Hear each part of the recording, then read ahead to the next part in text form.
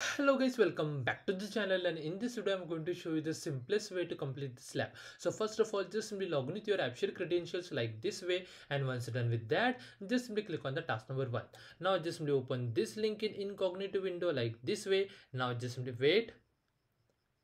Now just simply click on this files over here, and then just simply click on this make a copy. Now for the name of the document, what you do, you have to just simply copy this name carefully. Do not copy this last full stop. Just simply copy like this, come back over here, paste, and then just simply click on this make a copy like this way. Now just simply wait, and it's done.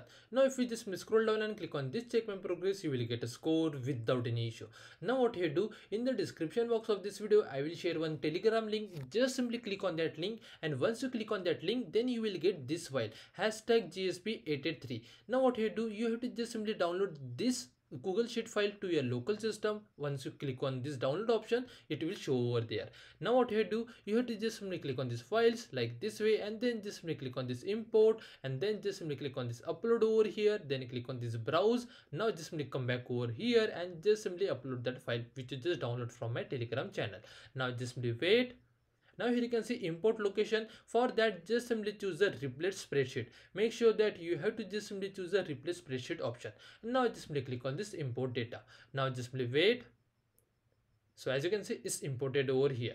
Now what you do, just simply click on this my apps, click on this cross, then click on this create like this, and from here just simply choose the app, and from here just simply choose a start with existing data like this way. Now for the application name, just simply come back over here, and from the task number 2 and point number 4, you can see this name. So just simply copy this name carefully. Do not copy any extra space, otherwise you might face an unnecessary error.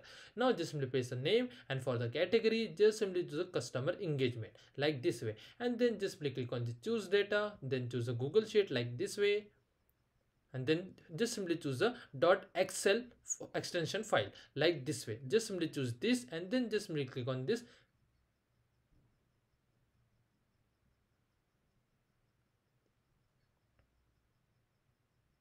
and it's done. Now just simply wait, and application is load. Now if you just simply come back over here and click on the check my progress for each and every task, you will get a score without any issue. And if the score is not updated, no need to worry, wait for a couple of seconds and you will get a full score on this lab without any issue. And that's the way we have to complete this lab. If you still have any doubts, please do let me in the comment section.